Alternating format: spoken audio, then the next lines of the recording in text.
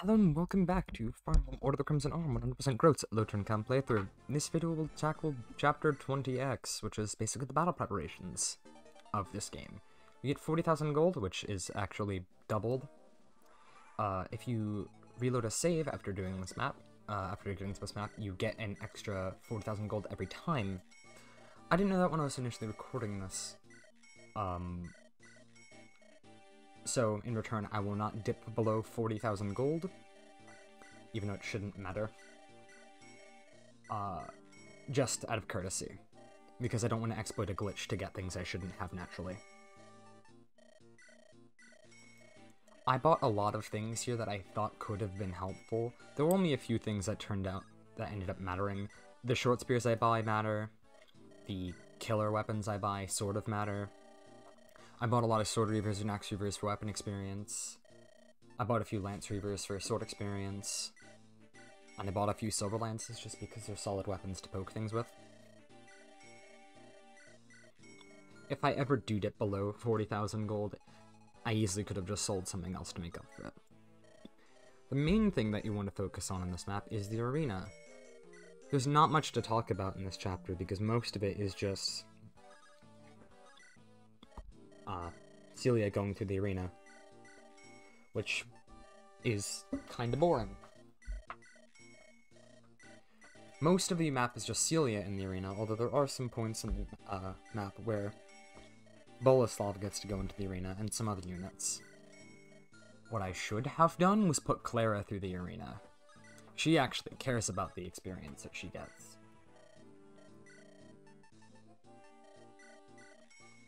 The silver sword I buy there is never used.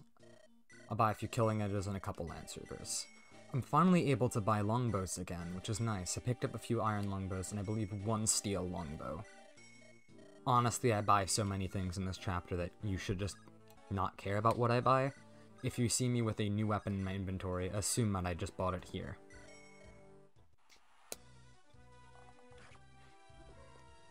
Because most of this map is going to be simply arena-based, I'm able to talk about what comes next in the run. After this map is a map that is effectively a defend map. The boss shows up on turn 10, and it's a defeat boss map. Alternatively, we can wait out a time limit. But because this is an LTC, we need to defeat the boss. Because he shows up on turn 10, we get a free 10 turns of grinding. After that is the last map where we need to hit super hard stat benchmarks on our units, aside from endgame. We mainly use the next two maps to grind up stats on units like August and weapon ranks. We still want Sven to hit S-rank axes, and we want August to cap out some of her stats.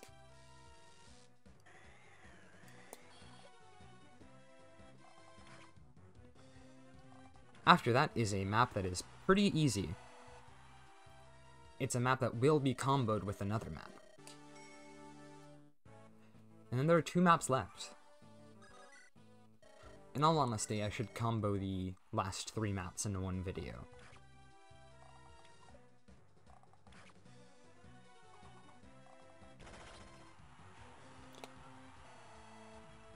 We need to start worrying about Wayland's sword experience a lot, because he needs to hit S-rank swords, not for accuracy purposes, but because the S-rank sword is more powerful than his legendary weapon.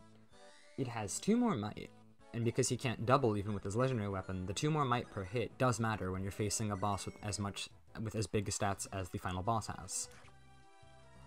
In Celia's grinding in the arena, we don't really care if she gets weapon experience or combat experience. She's going to get a lot of time to get him next map.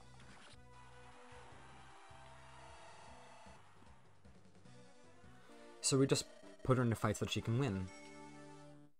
Which is most of them, considering most of her stats are capped.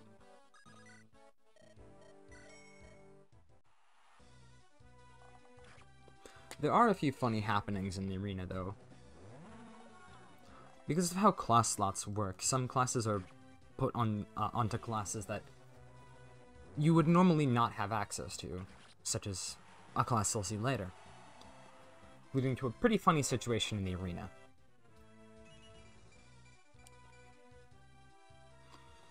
Celia could now technically stop doing the arena, I wasn't sure exactly how I was going to tackle the final boss at this point, so I figured I might as well cap all of her stats.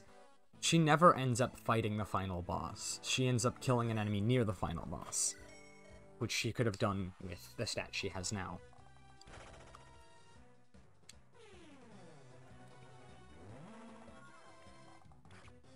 We'd prefer it if she gets weapon experience and combat experience at the same time, because it's less grinding we have to do with her in the future. As you have already seen, though, it's not exactly a huge bother. If we had Brendan instead of Celia, we would have lost turns several points throughout this game. However, she would not actually save any turns in endgame.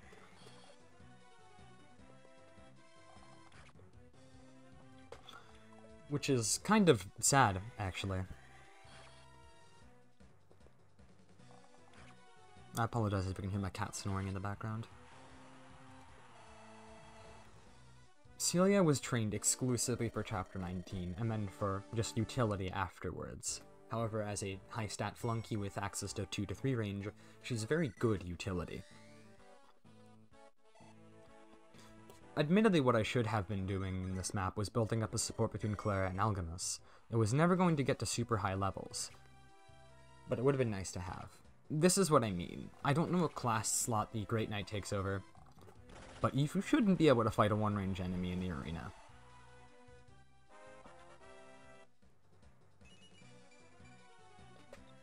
Celia has now capped every stat except luck and HP. By the end of the game, she has capped every stat except HP.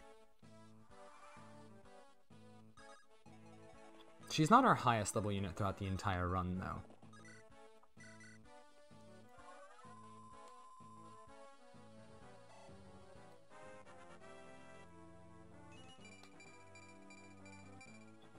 Elaine is now one off of capping most of her stats, which is really nice.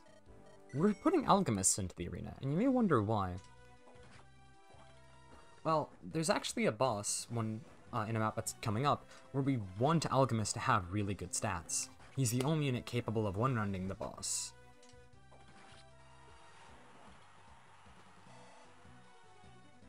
We also want him to hit S-rank lances for that fight. So we grind up his stats a little bit.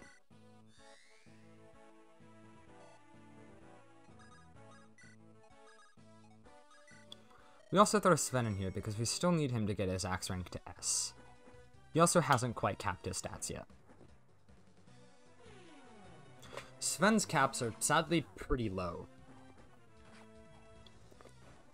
However, because he has access to axes, he can benefit from using their higher power.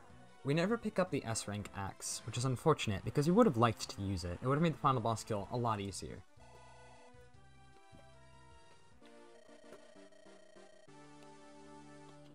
Instead, though, we bought a silver axe for him to use for that purpose. This is when I realized I should probably run Boleslav through the arena a bit. And I admittedly should have put Nagu through there too. She has a harder time reaching the stat benchmarks that we would like her to have. Maybe wondering why I'm having Elaine still heal a little bit. I wasn't quite sure how high her stats needed to be. I wasn't sure if she needed capped speed. And I wasn't quite sure if she had hit A-rank stabs yet. Plus, I needed Alchemist to go to the arena again.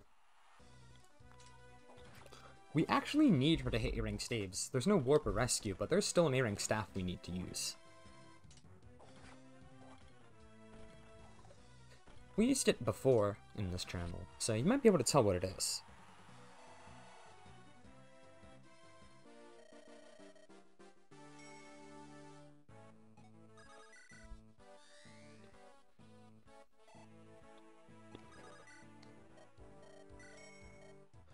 These level 8 enemies that Alchemist is fighting is nice, even though I would have preferred him to not crit. That fight probably would have been lost if he didn't. These fights give him a decent amount of experience. He absolutely needs capped strength, and capped skill and speed are nice to have, because they make make chapters where he needs to be dropped in hordes of enemies a lot easier. Boleslav is a pretty easy time in the arena. I was more concerned about getting him access to better stats than I was getting him weapon rank, because he's been around for most of the game. I was pretty sure that he'd be able to hit S-rank bows pretty easily, and I was right. He doesn't cap his stats in this map or in the next map. However, there is a map where we don't really care about the movement of a boss killer, and so we're able to use Boleslav to pick off the boss.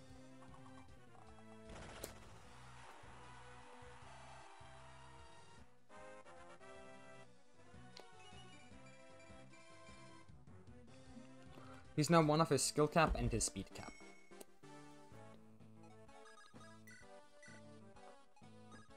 Just for the hell of it, I ended up putting Wayland into the arena. Oh, wait. Hang on 1 second. Yes, sorry about that. We don't actually put Wayland into the arena. Negu actually does go into the arena.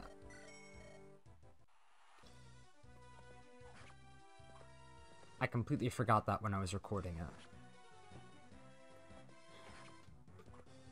The Swordmaster would have doubled Wayland because Wayland has higher stats than Negu, so the Swordmaster would have rolled higher stats.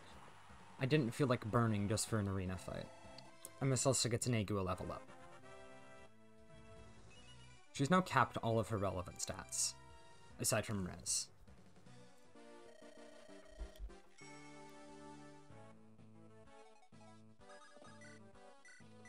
Get one Memendiusin with Elaine. I forget if this actually was in the recording that actually went through. And then we end the map. We have access to Derwin, which is the personal weapon of Clara, which is a rapier tome that grants +3 luck. And then we move on to the next big grind chapter. I'll see you next time for chapter 21. Have a nice day.